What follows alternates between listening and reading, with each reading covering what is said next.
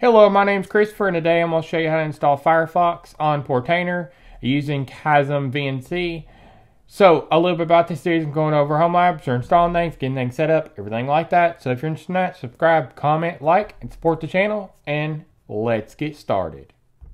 I wanted to let y'all know about the Big Bear community. We just launched a community on community.bigbeartechworld.com. It's based on discourse, so go on there, join it, and say hi.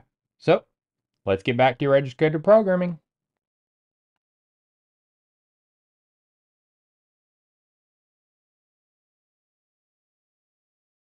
So this is what will be installed today, Kasm Web Firefox. It's a standalone version of Firefox that doesn't require the Kasm generic to where it has all of it in it.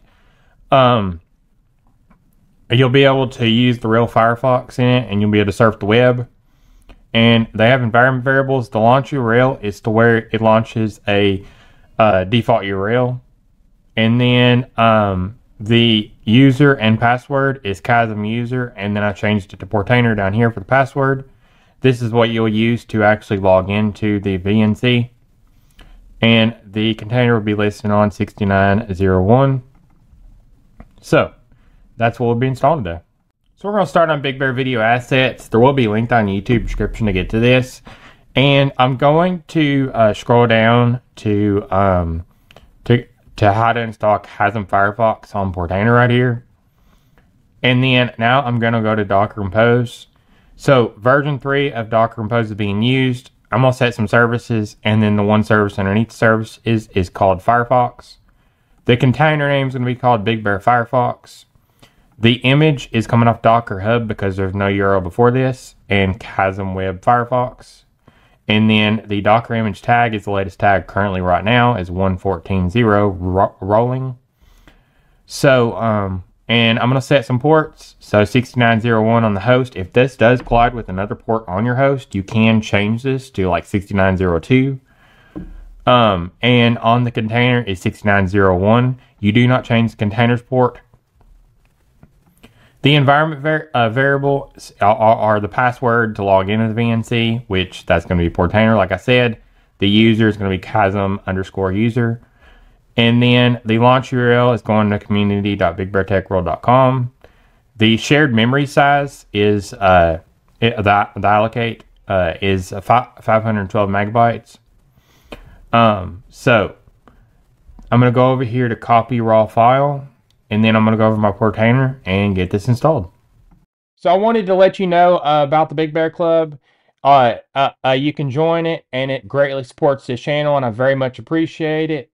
So if you'd like to join the Big Bear Club, you can go down the YouTube description and go to my Ko-Fi link and join it from there. So let's get back to registered programming. So now I'm going to start on my Portainer. I'm going to go to local and then stacks. And then I'm going to go up here to add stack. And then I'm going to put the stack name is Firefox stack. And then now what Portainer stacks are underneath are Docker Compose. So it's going to be using the Docker engine. So I'm going to come down here to the web editor. I'm going to paste in what I explained over in Big Bear Video Assets.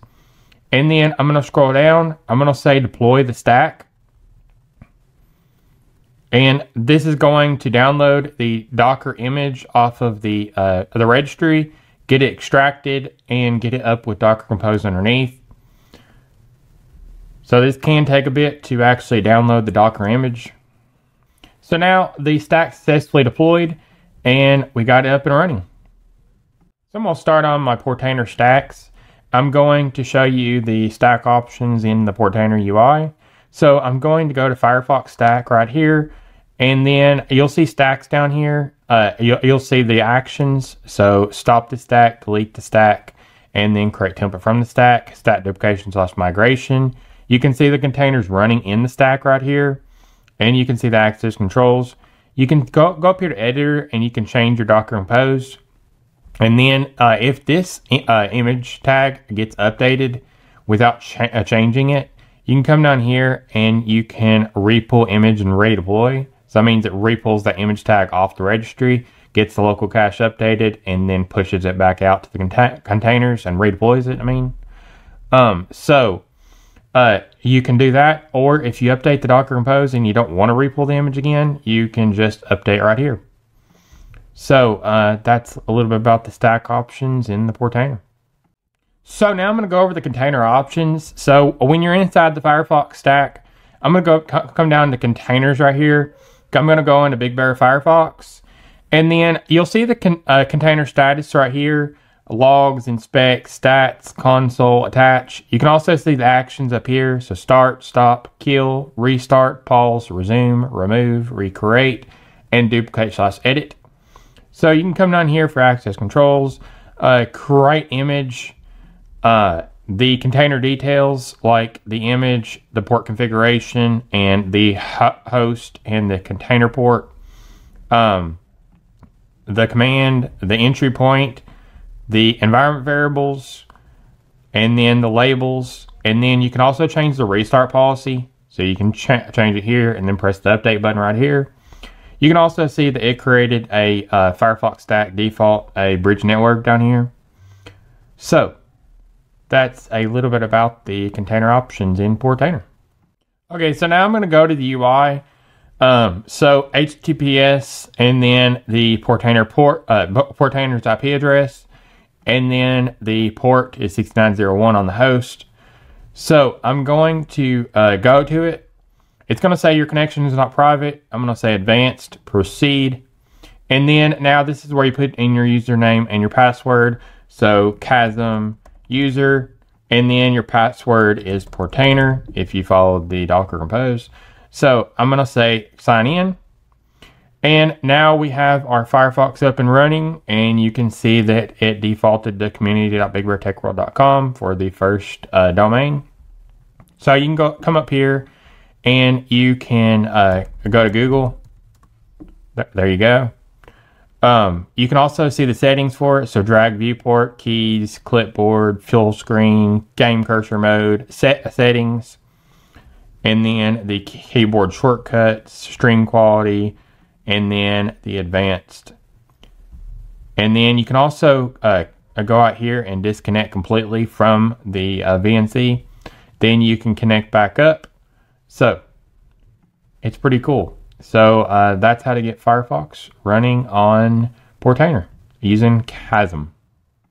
And roll the bloopers. Hello, my name's Christopher, and today I'm going to show you how to install Firefox Hello, my name's Christopher, and today I'm going to show you how to install Kasm Firefox. So a little bit about this series, So I just went over everything to get you started with Firefox running on Kasm So I hope you enjoyed the bloopers, and if you did, make a comment down below and let me know if you want me to do some more of them at the end of the videos from now on. So videoing's not easy, and I want to show, I guess, the behind the scenes parts. So stay tuned for more. So I just got you started with Firefox on Portainer using Kasm VNC. So if you like this tutorial, subscribe, comment, like, and support the channel. And if you have any video suggestions or you need community support, you can go to the Big Bear community and join our forum. There's a link in the YouTube description. So stay tuned for more.